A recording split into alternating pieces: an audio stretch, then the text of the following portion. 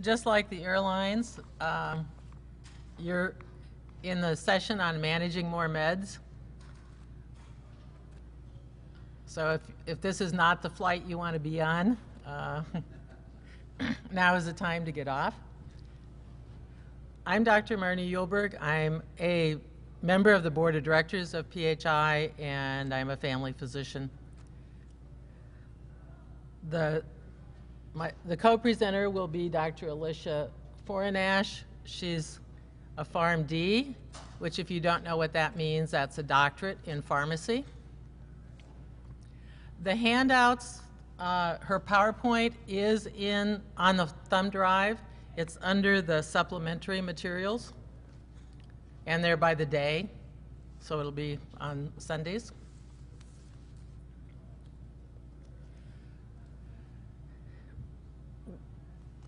PHI chose this topic as one of the sessions because, as polio survivors in the United States, most of us are over 60. And there's data that shows nearly 90% of people over 60 take at least one prescription medication. And depending on the study you read, 30 to 40% of people over 60 take 5 or more medications. And that gets to be a challenge.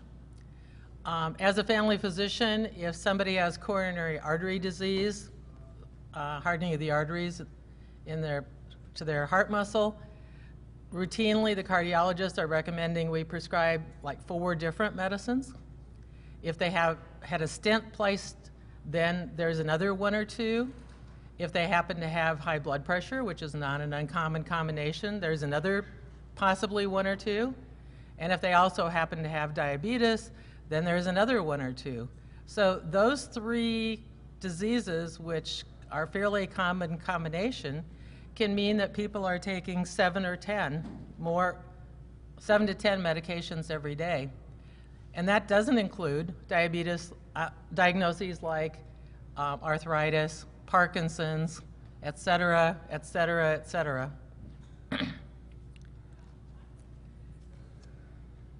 It's been estimated that medication reactions account for up to 1/5 of the causes of deaths in hospitals. So this can be a serious problem. The people who are at greatest risk for a polypharmacy, which is defined as more than 4 or 5 medications, associated medical complications are those who are taking 5 or more concurrent drugs, those with multiple providers that are prescribing those medications, because sometimes they don't know what each of the other is prescribing, individuals with significant medical impairments or impairments in vision or dexterity, and individuals who have recently been hospitalized. At least 25% of Americans over the age of 65 fall into one of these categories. So just looking out on you, I can assume that about 25% of you may fall in that category.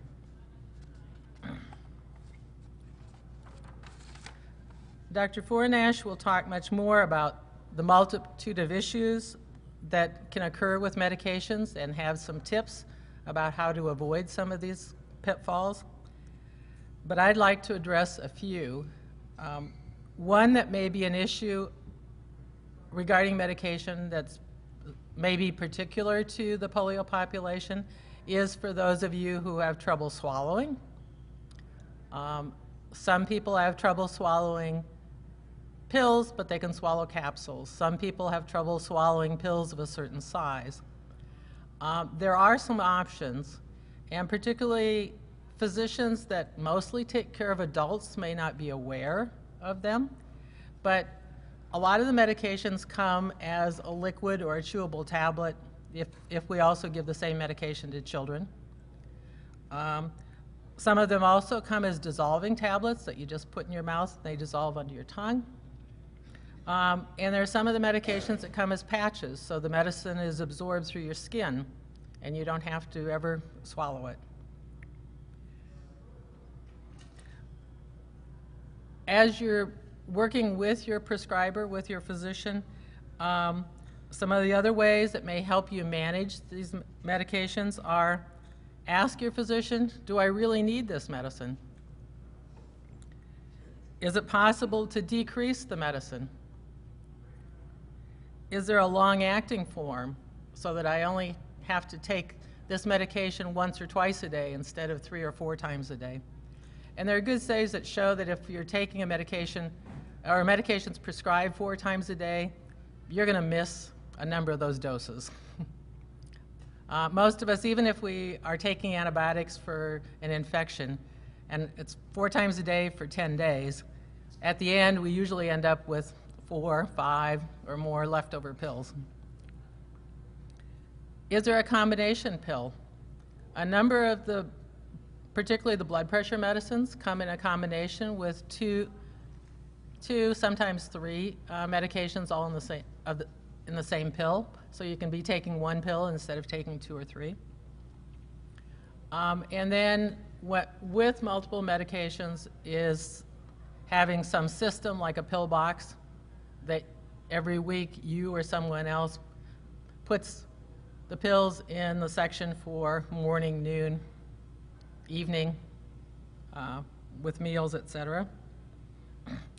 In preparing for this talk, one of the things I hadn't thought about is I found a recommendation for a medication checkup every year, which that wasn't a big surprise. We recommend that our patients all do what we call a brown bag checkup, bring in all their medicines, supplements, vitamins, etc., in a brown bag for us to go through and look and see what they're taking, if there's interactions.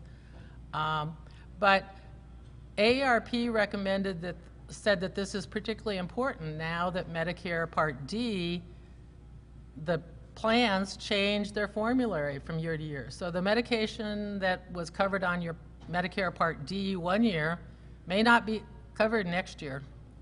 And so it probably makes good sense to think about doing the medication checkup, scheduling that like in October or November, since the last day that you can make a change is usually like December 7th or somewhere around there. I also found a website that I had not been aware of, which is www.must, M-U-S-T, for seniors.org, and the MUST stands for Medication Use Safety Training. And now Dr. Forinash will talk to you about all of the good information she has. Good morning, everyone. Thank you for attending our presentation today. Thank you, Marny. So as she mentioned, my name is Dr. Alicia Forinash. I'm a pharmacist here in St. Louis and a professor at the St. Louis College of Pharmacy. So in the United States, currently, we have over 300,000 prescription products available. In addition, there's over 10,000 over-the-counter medications available for our patients. So medication use is increasing every year for patients across the U.S. And not surprisingly, prescribing habits from providers are also increasing. In fact, 66% of patients are now leaving physicians' offices regularly with at least 1 prescription. Currently, we have in 2005, 3.4 billion prescriptions every year here in the United States. And that's a 60% increase in prescribing since 1995. With this, though, and all of these medications, 50% of patients, though, are incorrectly using their medications, and that's associated with $177 billion every year related to health costs from incorrectly taking their medications and associated disease states. So it's important that you spend time and ask questions about your medications. With all of these medications, one study found that 96% of patients didn't ask a single healthcare provider about questions about any of those medications. Not their provider and not their pharmacist. So that's a high risk for those medication errors. There's a high important role for playing an active role for yourself to ask questions as well as for your other loved ones so you have a good idea about your medications that you're using.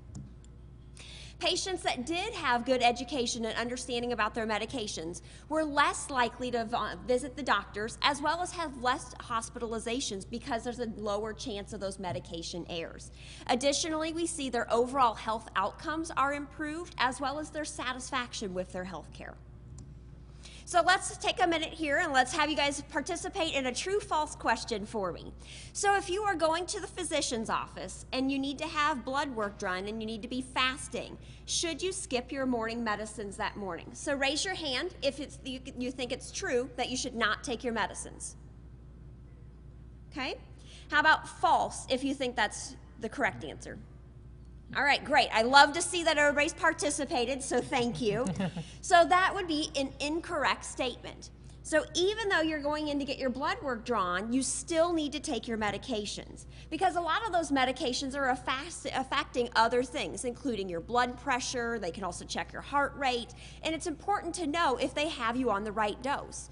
If you did skip that medicine, make sure you tell them you didn't take it that morning because if your blood pressure is high, it might end up having you get your dose increased, which might cause more side effects, or you may end up with a second prescription that you may have not necessarily needed. So best to go ahead and take your medicines that morning. When you do go to the physician's office, make sure you go in prepared. The physicians are often very busy and have only 10 to 15 minutes scheduled for you for your appointment, as well as oftentimes they're double booked several times in that hour, so their time is very busy. So go in with a list of all of the questions that you have about your health care or any specific problems or things that you want addressed so you don't forget whenever you're spending the time with the provider. Also bring in all of your medicines, and I encourage you to actually bring in your bottles every visit so they can see exactly what you have at home. Don't forget to bring in your over-the-counter medicines, so if you're taking Tylenol or ibuprofen or other things, bring those bottles as well as any vitamins or any herbal supplementations that you're bringing, so that way they can just take a good look to make sure they have all of your listed medications and look for potential interactions. Yes? Yes, ma'am.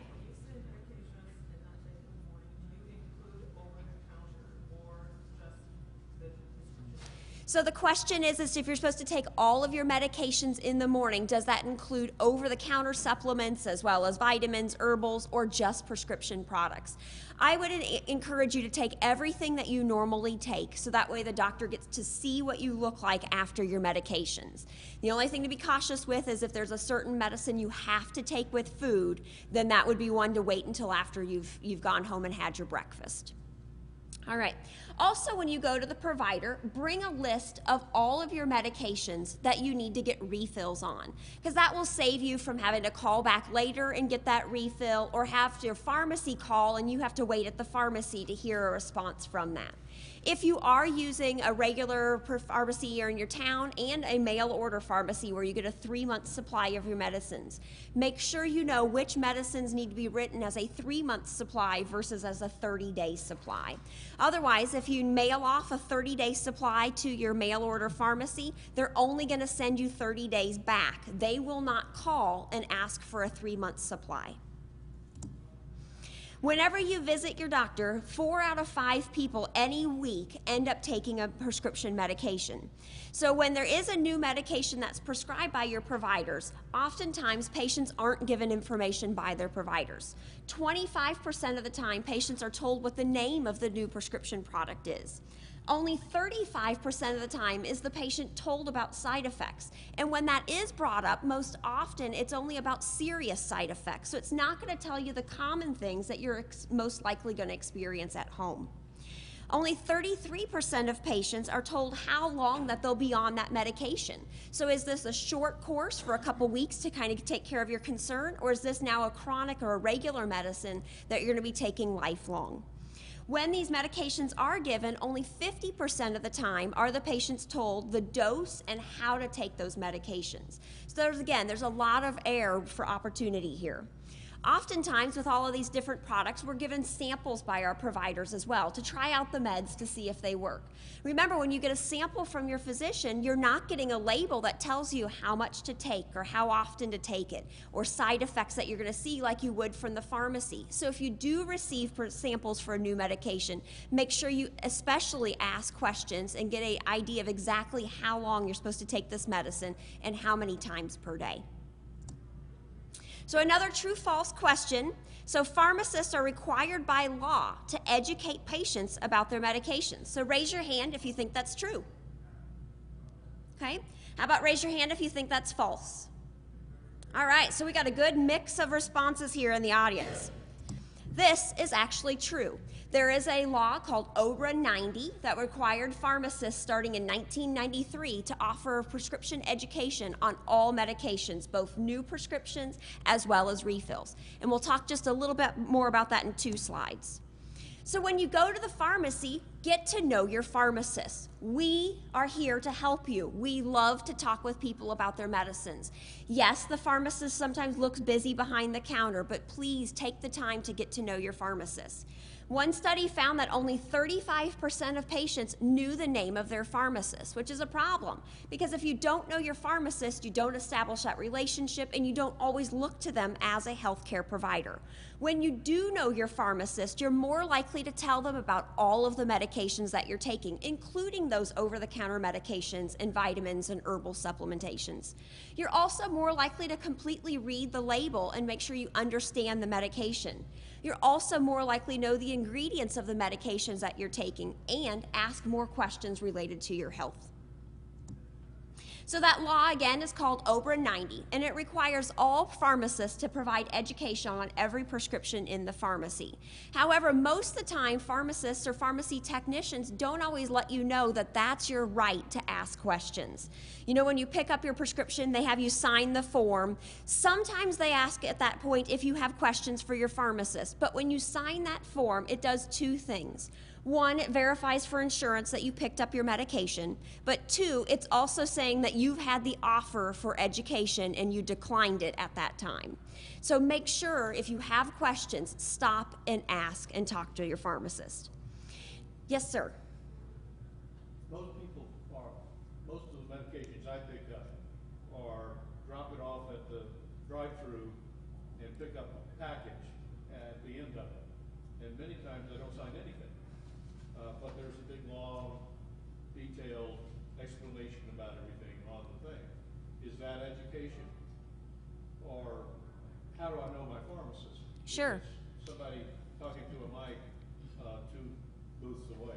So the good question. So the question is if you are using a drive-through pharmacy, how do you ask questions at that point, and does the leaflet that comes with it count as your education? So it's not required that they have to give you those leaflets. Most pharmacies do, simply because that's what everybody else down the street is, and that way, again, they've at least provided some type of education. But if you've ever spent much time looking at the leaflets, they're overwhelming. They provide way too much information. They're often scary when you read them, and they're written at such a high level that it almost takes a medical degree to read them and completely understand what's going on.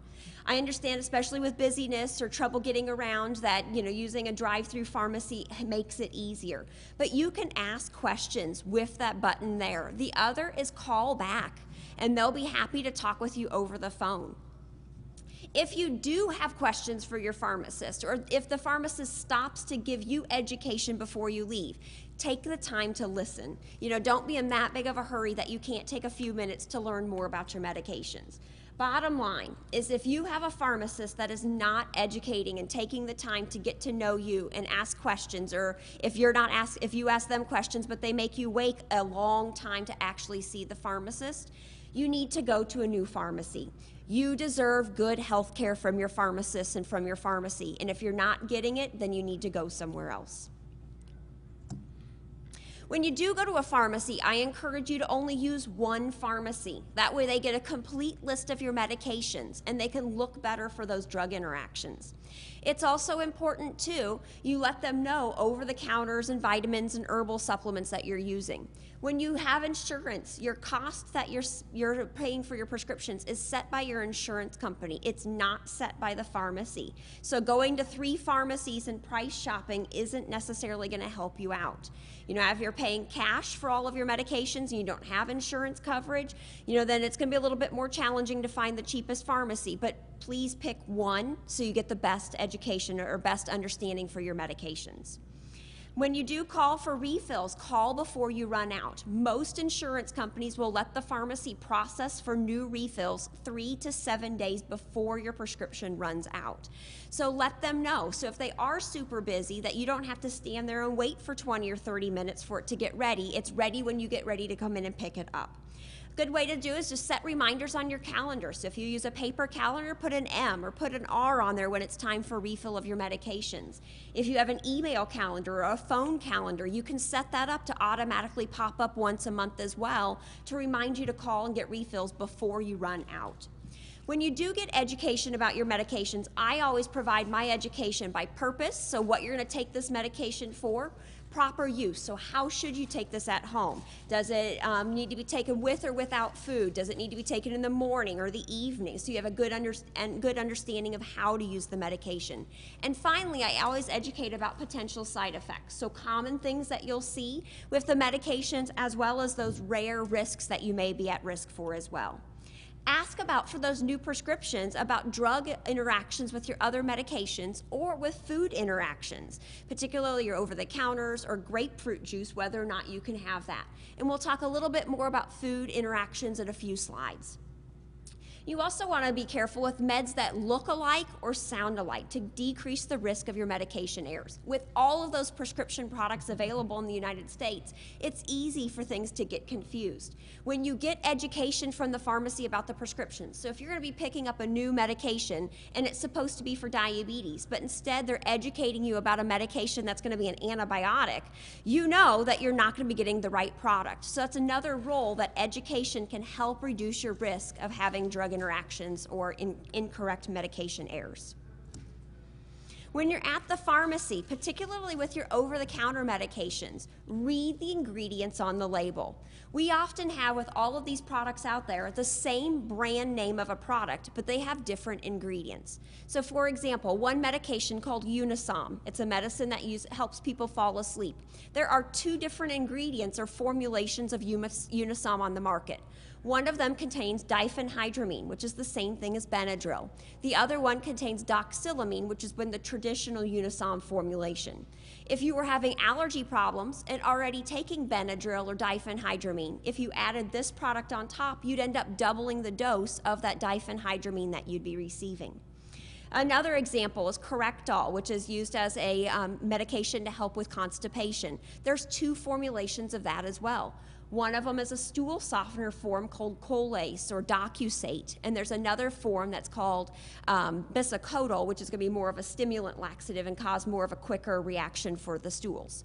Again, it's important that you look to make sure you're not having a second product with that same ingredient to make sure you're not going to duplicate your medications.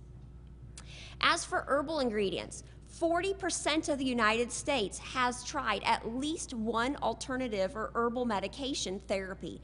Unfortunately, with the herbal medications, we don't know much about them.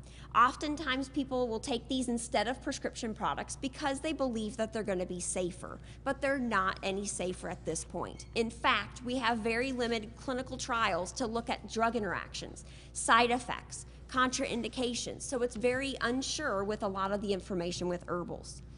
If you are going to take an herbal medication, make sure you let your providers know, but also make sure you look for a product with this label on the bottle, that USP.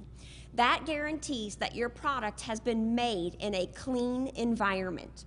It also says that the ingredients in the bottle are the strength that they're supposed to be.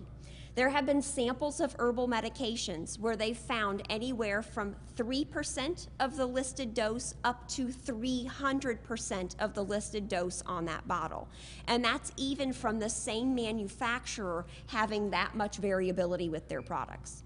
Also, without that USP label, they could be made anywhere, including someone's home or their garage or their business, and it doesn't mean it's been a clean environment. So if you are purchasing herbal products, make sure you get the USP label to make sure it's going to be a safe product for you. When you have questions about your medications, good things to know about all of your medications is know what is that medication for. How long do I continue it? So it is, again, a short-term medicine, or is it something you're going to take long time?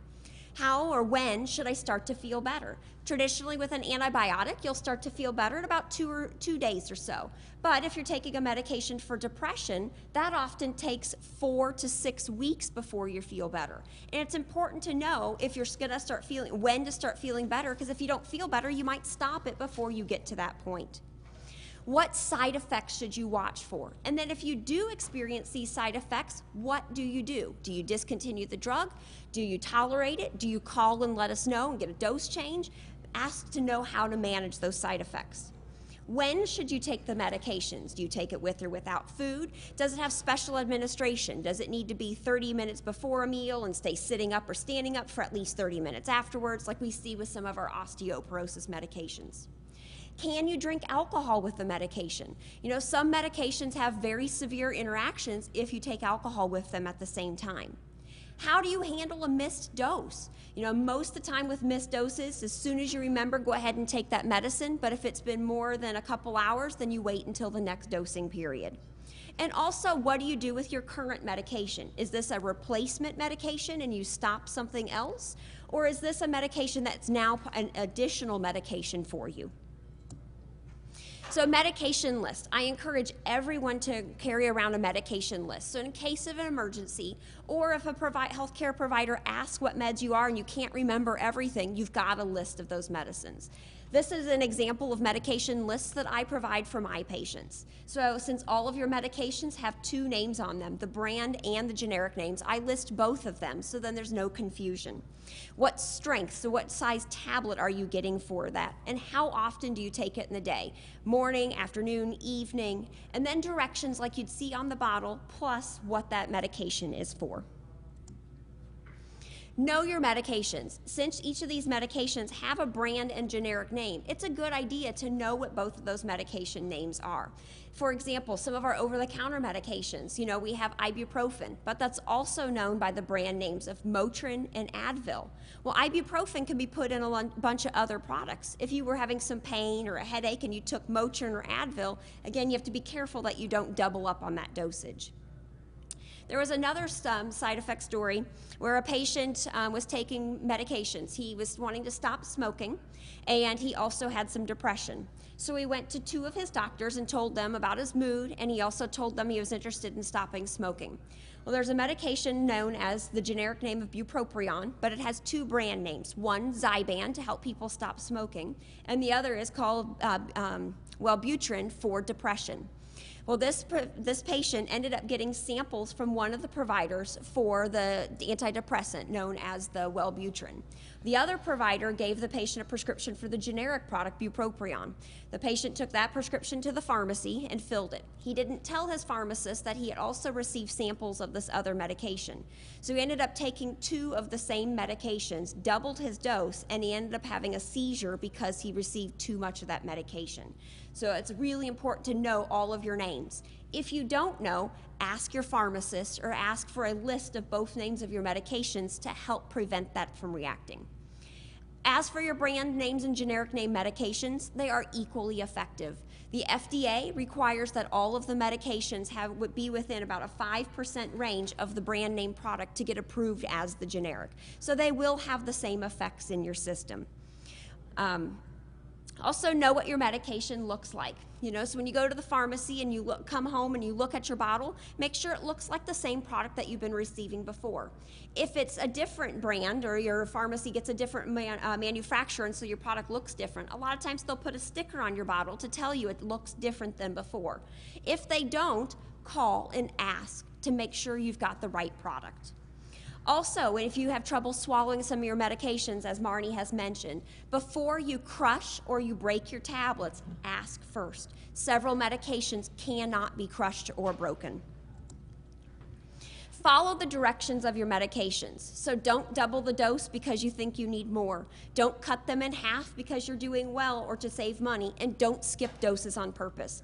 My grandma was classic with cutting things in half. As soon as her blood pressure was controlled, she cut her medicine in half because she was doing great.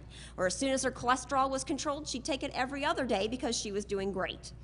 Don't give other people your medications as well because of the drug interactions, the side effects that can occur. These are meant for you, and your family member or your friend may have a serious reaction from taking your medications. On the same token, don't take other people's medications just because you ran out. If you do take antibiotics, I just want to make a note of caution. Most infections that people have end up being just viral infections. So if you give an antibiotic, it will not take in or do anything for that virus. It has to be a bacterial type infection. So when you have a head cold, oftentimes it takes 10 to 14 days before that turns into a bacterial infection. And most of the times people are feeling better from that virus at that time.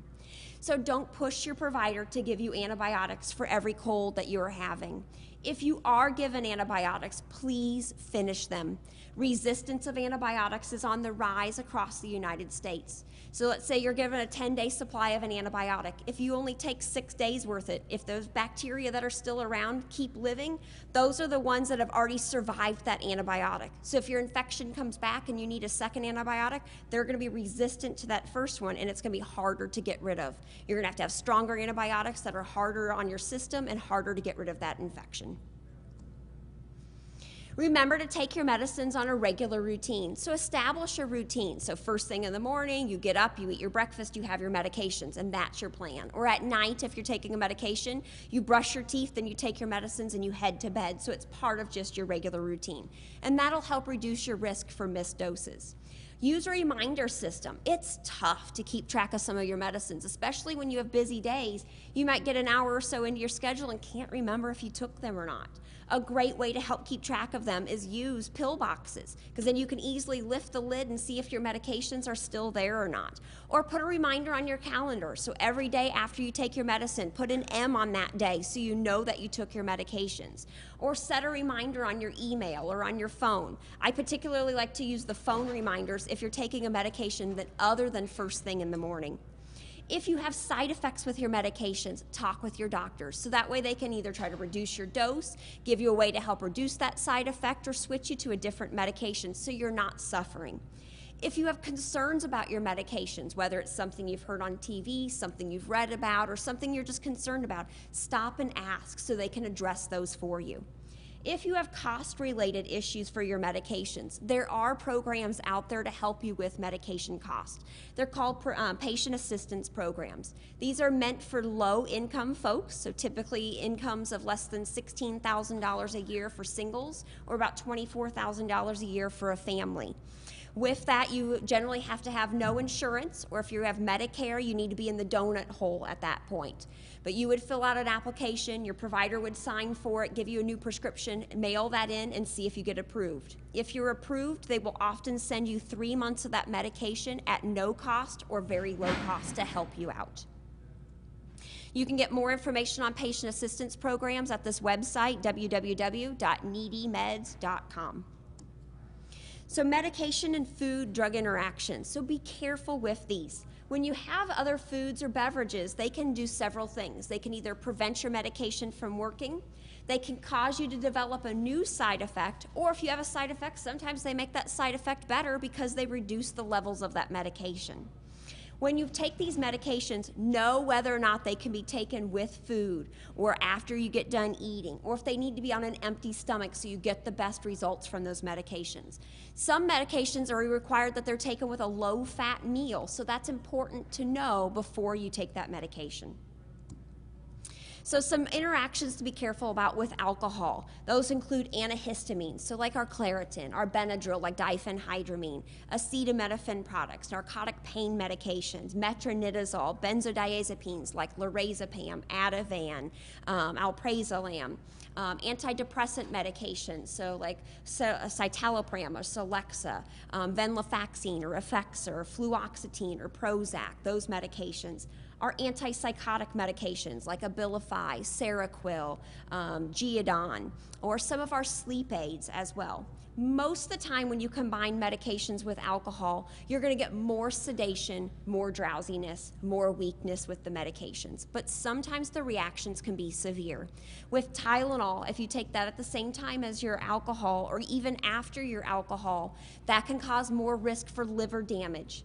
One in particular, metronidazole or Flagyl, it's an antibiotic that if you take that with alcohol, even a cough syrup that has alcohol, it will cause you to get violently sick, lots of vomiting, lots of retching, and so it's very important that that medication is avoided with any alcohol. There's other medications that's important to separate these with food, because otherwise you can get a binding of it and you don't actually absorb the medications. So digoxin, that medication's a heart medication, and it needs to be taken either 1 hour before you eat or at least 2 hours after you eat. Levothyroxine, a thyroid medicine, needs to be taken first thing in the morning. Fluoroquinolone, some of our antibiotics like ciprofloxacin, levofloxacin, those are going to be binding with food if you're not careful, or certain types of food. Some other antibiotics, tetracycline, minocycline, doxycycline, those as well have to be separated from dairy products or your multivitamin. Some of our antifungal medications like ketoconazole or itraconazole have to be taken away from food. And our bisphosphonates, so alendronate, risedronate, ibandronate, Boniva, those have to be taken first thing in the morning on an empty stomach. So make sure if you know these pieces about your medications. We have other specific medication interactions as well. So warfarin or Coumadin, that can bind up with our vitamin K foods, so our green leafy vegetables. Not that you can't have these foods, but it's important here that you have a balanced or a consistent amount every week. If you're on an MAOI inhibitor like phenelzine or transcyclopromine or linezolid, which is an antibiotic, these interact with tyramine-containing foods. So if you ever watch Silence of the Lamb, this is like Hannibal Lecter's diet: Chianti wine, aged cheeses, beer, aged meat, organ meats like liver. If you combine these with these medications, it can skyrocket your blood pressure and cause problems. Caffeine can interact with some of our asthma medicines like albuterol or theophylline, because those medicines are actually metabolized into a form of caffeine. You're going to get more increased blood pressure, increased heart rate. You might feel your heart's pounding. Or if you take caffeine products with blood pressure medicines or heart medicines, that's going to raise your blood pressure and do the opposite effect of those medications. If you're on blood pressure medicines like an ACE inhibitor, so lisinopril, enalapril, captopril, or if you're on an ARB, so losartan, benazepril, those medications, those can actually interact with potassium-containing foods. Or if you use a salt substitute, that's got potassium in it, and you have to be careful because that can raise your potassium levels. Another common food and drug interaction is with our grapefruit products. So as little as 7 ounces, so less than 1 measuring cup, can cause interactions with grapefruit. But besides grapefruit, limes, so only 2 ounces of lime juice can have the same interaction. Pomelos, which is kind of like a large grapefruit but green, has the interaction. Or Seville oranges, which is commonly used as the orange and orange marmalade jelly. These medications inhibit some of or stop the enzymes that break down some of your medications in your body from happening. So your drug levels get very high and increase the risk for your side effects. There are lots and lots of medications that interact with these fruits. I'm not going to read you this list, nor is this a 100% complete list because there's so many. A few things to think about: if you're on a cholesterol medication, a statin, so like atorvastatin or Lipitor.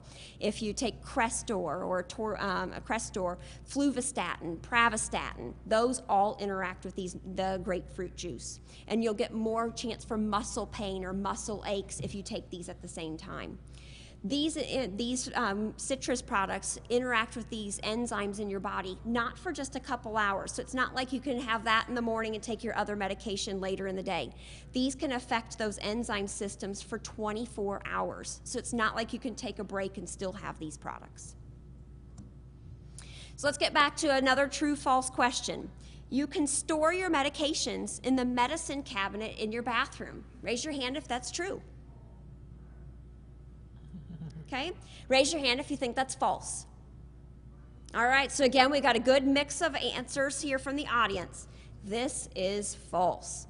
It is a misnamed cabinet, so let's call it instead our cosmetic cabinet in the bathroom rather than our medication cabinet. It's important to store your medications in the correct places. You're looking for a cool, dry area. So keeping them in the bathroom or even in the kitchen, if it's near your stove or your oven, can cause excess moisture, excess heat, and break down your medicines so they stop working even quicker. It's important that anywhere that you store medications, that you keep them out of the reach of children and pets to keep everybody else in the household safe. Excuse me. Consider locking up several of your other prescription products, just because abuse of prescription products is on the rise across the country. So whether somebody's coming over to visit, family, friends, it's just a good idea to keep any risky meds out of their reach. So prescription painkillers, so our opioid like Narco, Vicodin, Percocet, oxycodone, those medications are on the abuse rise. Anxiety meds, those benzodiazepines, lorazepam, Ativan, alprazolam, those medicines are getting abused. Some of the ADHD meds that kids take, so like Ritalin, methylphenidate, those medications are getting abused, as well as even prescription sleep aids get abused as well. So those are just good things to keep out of the reach of other people. So true or false, every household should have a bottle of Ipecac available. Raise your hand if it's true. Okay. Raise your hand if it's false. No one took false. It is false. So as for poison prevention, there's a rise of poison prevention across the United States. 87 people die every day because of accidental poisonings, whether that's prescription products, chemicals, other things around the household, but that's an astonishing number of patients. Also, specifically, prescription accidental intakes is related to 60,000 ER visits every year for children. So it's important that we keep our medications out of the reach. Not even just our medicines, but other household chemicals, cleaners, everything out of the reach of children and pets. It's important to realize that your medication bottles are child resistant. They're not child proof. So the only thing is they're supposed to slow the child down long enough that you can see them with that bottle. It will not prevent them from getting into the product. Good ways to help reduce that risk of accidental poisonings, especially with children, is never call medicine candy, because they're going to think that's a treat and they're going to want to take the medicine other times. Often many medications look like candy, so it's important that they don't get confused. Keep your medications in the original container. Everybody's probably guilty of keeping in their pocket or in their purse a little pill container. And so those can, when we mix several of our medications, we don't know how old they are, we don't know exactly what it is, and if your grandchild or another kid would get into your purse and accidentally take those medicines, we don't know exactly what they've taken. Keep the poison control number handy, just in case there is an accidental question. If they're available all across the U.S., they'll call you back, they'll check on you to make sure everything's okay. I also encourage you to use the Mr. Yuck stickers, which is the green upside down face, and keep that near your chemicals or around your household medicines. Put that on the door or the cabinet or wherever you keep your medications to know that that's not a good place for kids to be going.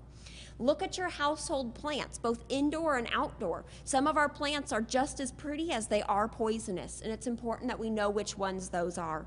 And then finally, don't use the Ipecac solution anymore. For many years, everybody was encouraged to keep the Ipecac available, so in case there was a poisoning, you'd have people vomit it back up and you would keep them safe. Unfortunately, with the rise of eating disorders, there are people that have been abusing Ipecac to force themselves to vomit. Additionally, research has shown that when you did give patients Ipecac or not give them Ipecac, the outcome was still the same, and it didn't reduce any death or poisoning related issues. Additionally, if somebody took a chemical down that was burning or caustic, when they vomited it back up, it caused more damage in the GI tract. So instead, you're best to take them to the ER. They'll give them activated charcoal, or they'll pump their stomach and get the product out that way. As Marny has mentioned, I encourage everybody to get a medication checkup at least once a year. And in fact, pharmacists offer what's called medication therapy management. Many insurance companies will even pay for your pharmacist to sit down and talk with you about your medications, so that way they get benefit of that way they're not losing time with other people. At this medication therapy management review, talk with your doctor, review what everything is for, review how effective the different therapies are. Look for the drug interactions between your medications, your over-the-counters, your herbals, your vitamins products, and talk about side effects or concerns that you may be having. At the same time, I encourage you to look for expired medications as well in your cabinet and get rid of those products. When you do talk with some of your pharmacists or your providers about your medications, things to be particularly cautious about for our polio surviving patients is things that are going to cause more weakness, things that are going to cause more fatigue, or increase your risk of falling. So make sure you're asking your providers about these things. But if you have a medication on board that may cause one of these risks, don't stop taking it without talking to your provider first. There's a reason that they put that on board for you. You need to address that concern with them before you stop taking it. Certain medications to be particularly cautious of because of these side effects include some of our non-selective alpha blockers, so terazosin, doxazosin. These are medications that are commonly used in men for enlarged prostates, so just be cautious because you can get some more dizziness with these products. Some of our benzodiazepines, so lorazepam or alprazolam, they can cause more sedation or more tiredness, some weakness with them. Some of our muscle relaxers, carosalpadol, methylcarbinol, those products, so make sure, again, you talk to your doctor before you stop them. Some of our opioid pain medications, so hydrocodone, which is found in Norco or Vicodin, codeine products, oxycodone, which is found in Percocet. Ask about those medications. Or some of your typical antipsychotics, so promethazine, which can be used for psychiatric conditions or for nausea and vomiting. Thorazine, haloperidol. Ask about those medicines before you discontinue. So another true-false question. So when you find an expired medication, you should flush them down the toilet. Raise your hand if that's true. No takers? All right, how about false? All right, I love it. No one took the true. So that is false. So the cat litter box. So let's talk about how we're going to get rid of our medicines in just 1 second. So if you do find expired medications, do not continue using them. They do often become less effective, or they might increase the risk of side effects. Aspirin's a particular product that's going to cause a lot more GI upset, so nausea, upset stomach if you continue taking it when it's expired.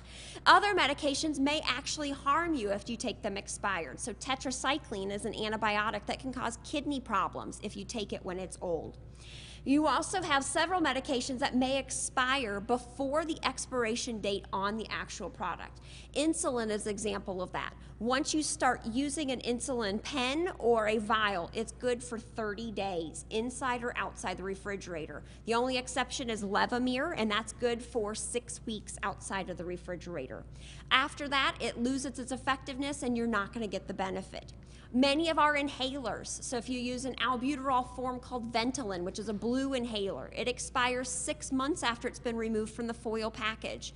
Our Advair Discus, those purple inhalers used for asthma or COPD, those medications expire 30 days after you take them out from the foil package. So I always encourage on those products to take a marker and mark on there when they expire so you don't forget. When you do have your medications, do not flush them. Luckily, everybody knows that already here in the audience, which is fabulous. But important to take them out of the original container and then mix them with undesirable things. So exactly, like the kitty litter you've talked about, coffee grounds. Put those in a sturdy container, mix them with those undesirable products, and then put the lid back on them. So an empty can, you could use a plain box, you can use even a sealable bag, and then throw them in the trash right before you take your trash out to the curb. Patches, oftentimes the best way to get rid of those is stick them back to themselves and then put them with those undesirable things.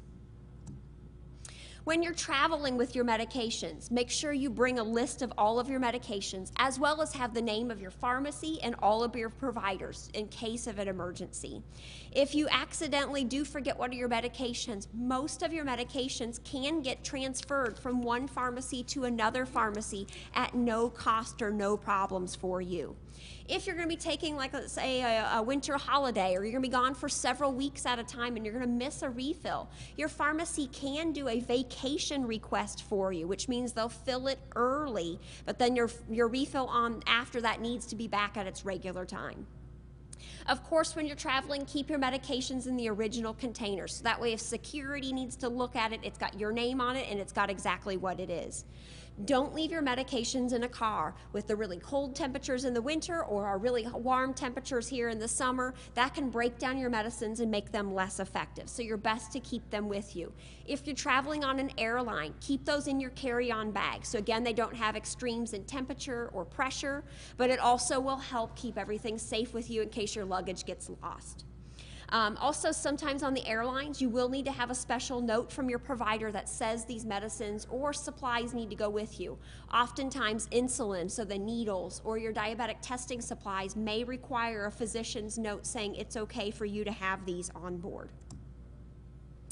Other things to just help you keep you in good health is stay up to date on preventative medications. So keep up on your vaccines. So everybody should receive a flu vaccine every year, as well as everybody should get a booster of their tetanus providing.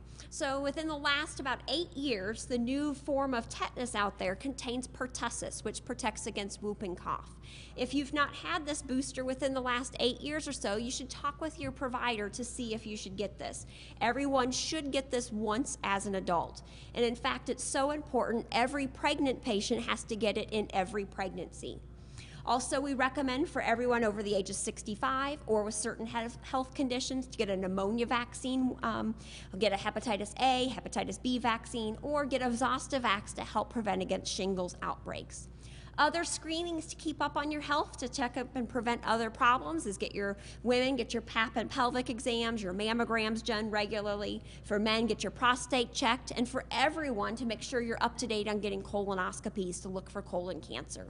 One of my favorite things to make sure everybody's getting plenty of is calcium and vitamin D to help prevent against bone loss. If it's needed, if you have a history of heart disease, get an aspirin, or if your doctor thinks that that's an important thing for you.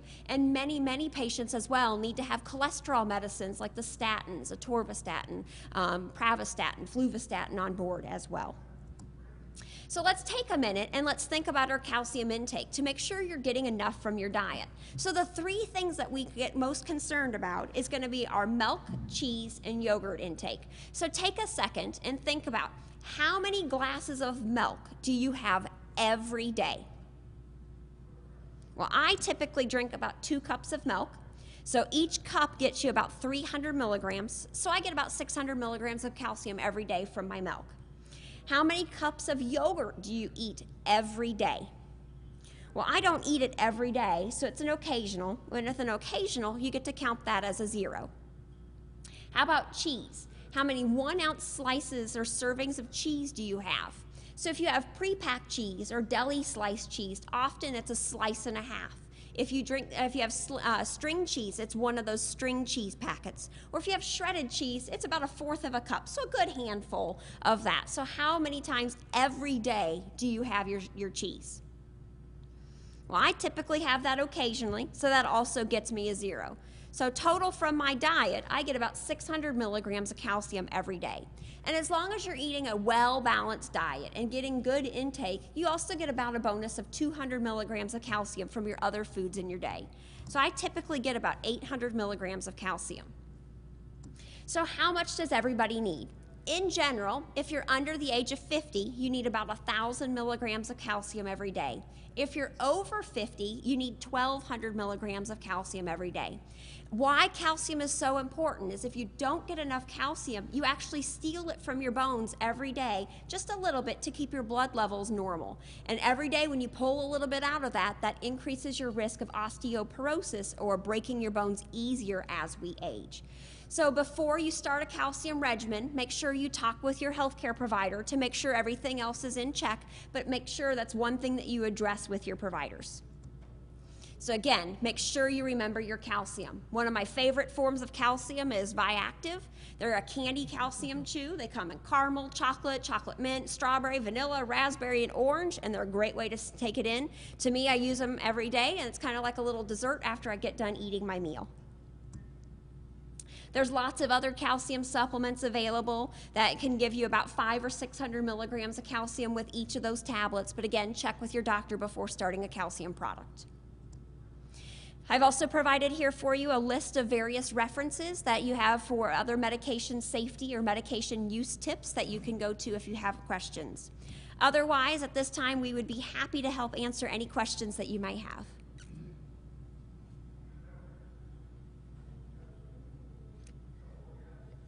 There are slips to write them on, but since it's a small enough group, if you want to just shout them out, that'd be fine too. I have been taking statins for the last year after a heart attack, and I have noticed that it is really, I feel it in my muscle strength, and it's really affecting my life, quality of life. And I know I'm not asking for a prescription or a recommendation, but are there some statins that have less of that kind of a side effect than others? So the question is, if you're taking a statin for cholesterol medications, is it common to have the muscle pains with them, and are there other alternatives? So yes, there are several different statins available on the market, and you might find that one you'll tolerate better than others. There are certain products that have more muscle pain associated with them compared to others. So that would be a great opportunity to talk with your doctor about that side effect. They may check a lab level as well at the same time to make sure that nothing serious is happening, and then at that point try a different one for you. And I would add to that, there has been a real concern about statins in the post-polio population, and because, you know, we don't want to lose any more strength, et cetera. We used to have a monthly conference call of the post-polio clinic directors, and among ourselves talking about it, none of us saw that happening any more often than it does in the general population, but of course it has more impact in the polio population. So, I mean, I have some patients who refuse to take any statins, but are diabetic and have high blood pressure and are really at risk. And, you know, a heart attack will kill you, post-polio doesn't. But when your doctor checks the blood test, which is usually a CPK, or creatine kinase, a lot of polio survivors have an elevated level of CK. Normal is like up to 150, maybe 200, depending on the lab test. A lot of polio survivors, their baseline will be 300 or 400. So it'd be really nice to know what yours was before it started. But if it's much higher than that, you stop the statin and then get the blood rechecked and it's lower, but still not back down to normal. It may just be that that was your baseline. Is it possible to get the same benefits of statin by just controlling one's diet? It depends. About 15% of people, the cholesterol is related to their diet. Most of the rest of us, it's really genetic.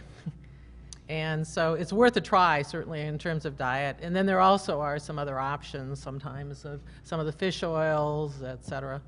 The other thing to think of too is if you have fat buildup or plaques in your arteries, the statins not only lower your cholesterol, they actually can stabilize those plaques and shrink them, so they're less likely to break off and cause heart disease. So they do a lot in your body besides just lower the cholesterol.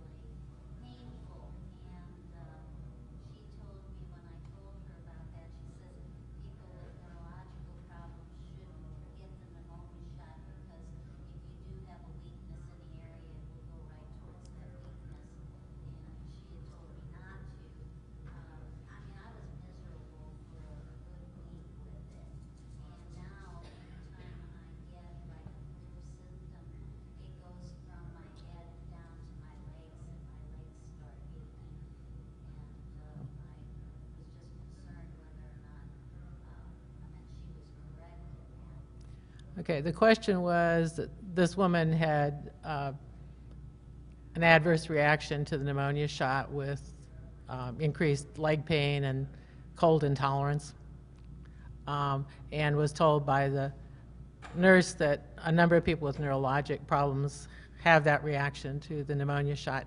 That's not been my experience.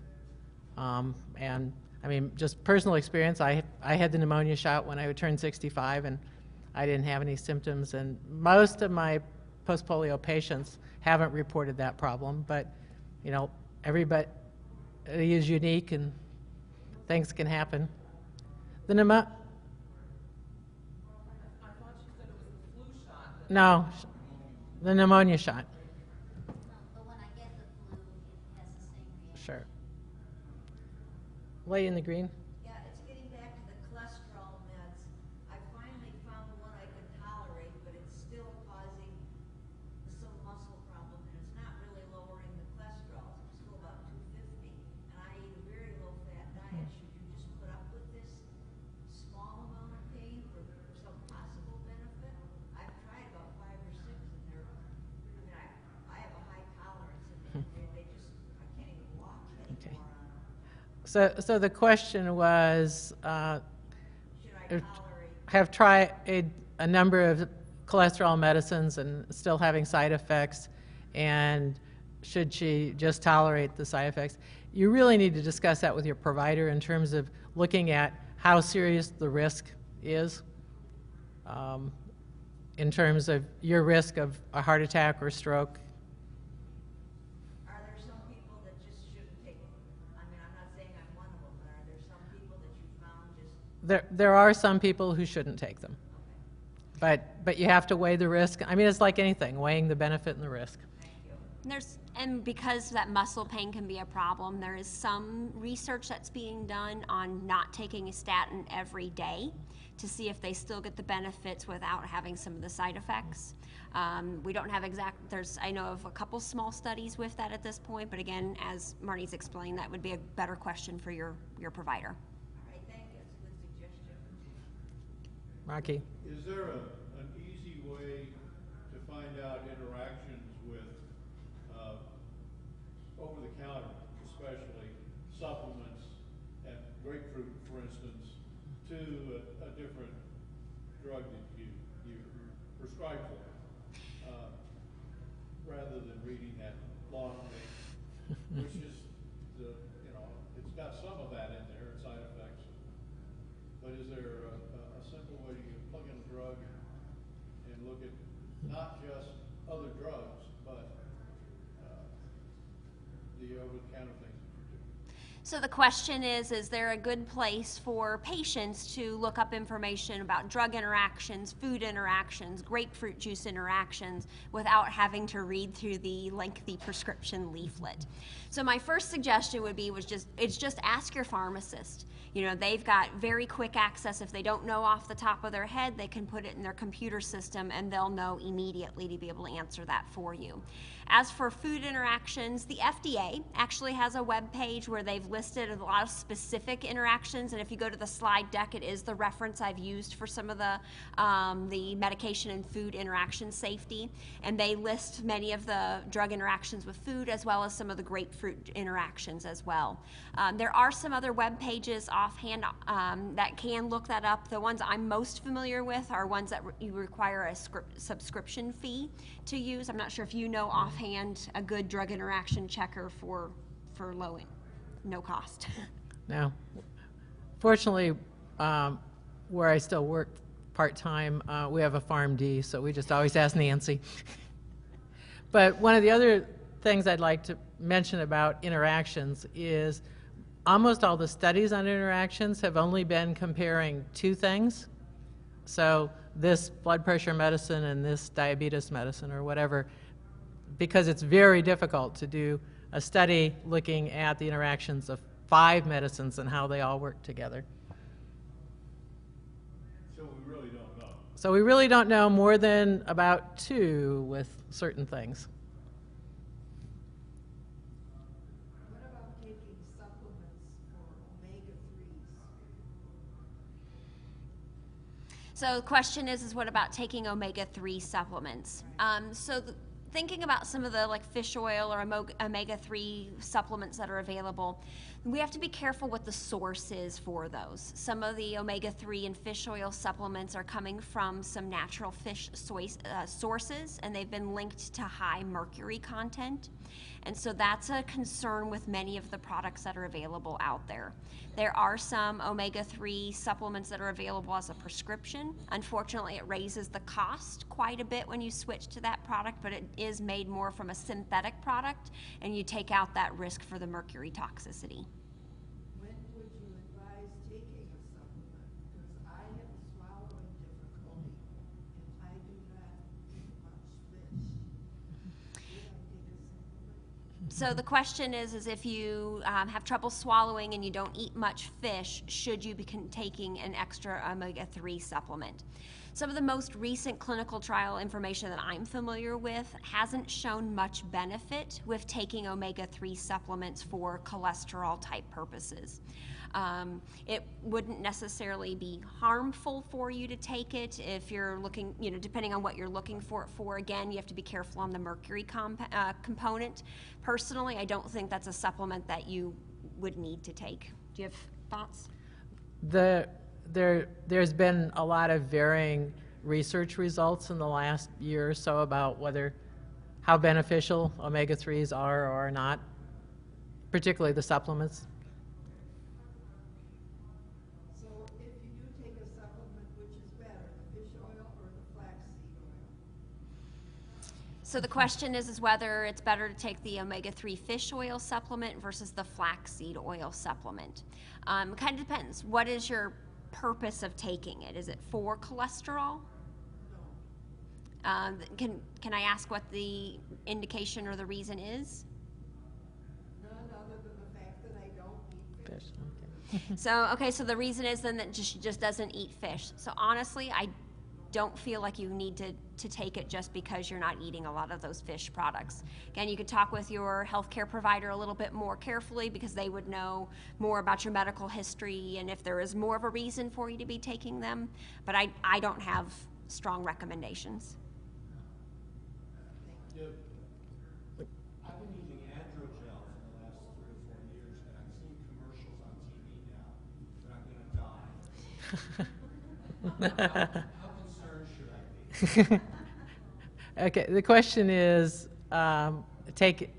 men taking testosterone replacement, and now the commercials on TV about that he's going to die. Well, I'm going to be flip first and just say, well, you are going to die. We all are. But I'm only 61. Okay.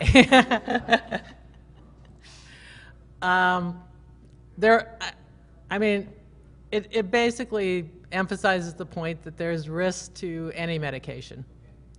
There have been some increased risk of heart attack, et cetera, in men taking it. Hormone's not a surprise. We found the same thing in women when we were using estrogen for menopausal symptoms routinely. Again, you have to weigh the risk versus the benefits. But the lawyers have found that now they have a way to make a little extra money.